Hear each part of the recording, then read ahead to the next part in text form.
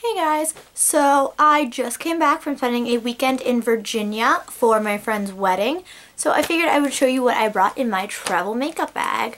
So it is pretty big, mostly because being, typical girl that I am, I never know how I want to do my makeup until that day.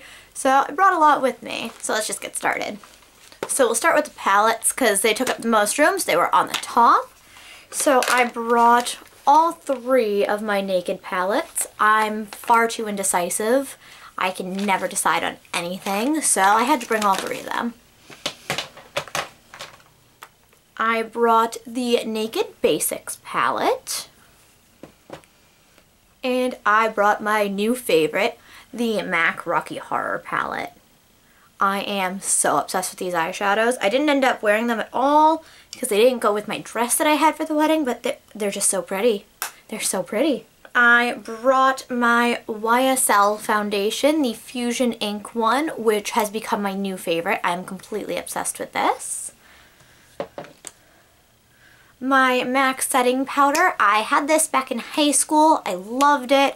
Used it up. I was going to repurchase it, but I kept buying different pressed powders instead. And they came out with it in the Rocky Horror collection, so I figured why not repurchase it for the packaging. I do love Rocky Horror. It's pretty bad, my obsession with Rocky Horror. I have my Benefit Hello Flawless powder. I use this to set my under eye concealer. I have my Hoola bronzer, which is the one that I use every day for contouring. I have lots and lots of brushes, and there's even more still buried in the bottom of that bag. More brushes. Even more brushes. As you can tell, I think I have a problem with brushes. I mean, honestly, if I see brushes, I buy them. It's pretty bad. I have more brushes than anything else.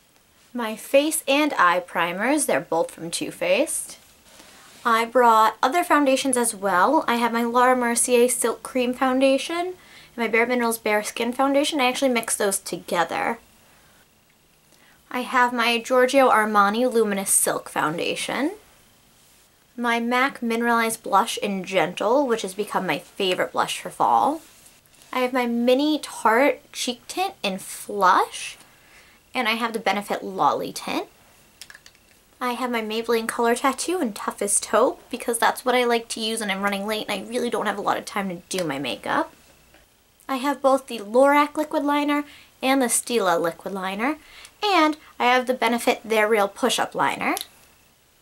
I have the MAC Eye Kohl in Teddy, and I have the NARS Long Lasting Eyeliner, the larger than life one, in Via Veneto, which is my all-time favorite eyeliner.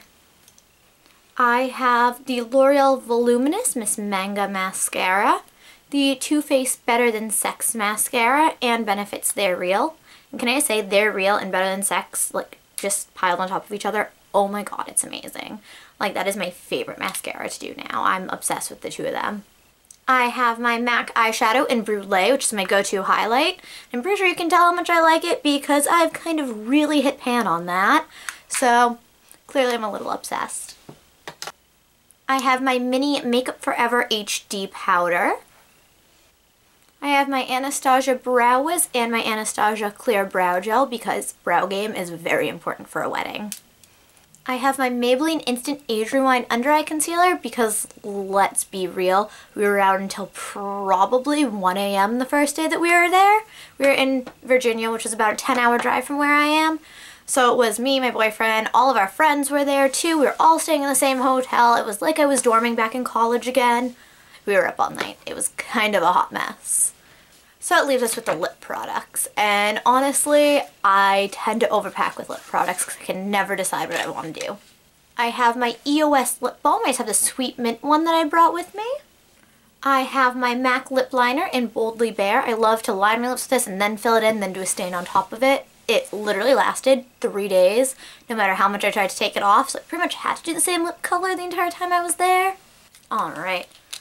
So for lips, I had the MAC lipstick in Pure Zen, which is just a really nice nude color. I figured if I did a darker eye, I'd do this for the lip. It'd be perfect. I have Party Line, which is a darker berry color. Speak Louder, which is just a nice, bright, fun lip color. in Blankety, which is one of my all-time favorite nudes. I think it's just absolutely perfect. Then I had my Rimmel Kate Moss lipstick in number 17. I had my Bare Minerals lipstick in Speak Your Mind, which it always confuses me how to open it because it's got that little thing on it. You have to push it down to open the lipstick, and it's very confusing.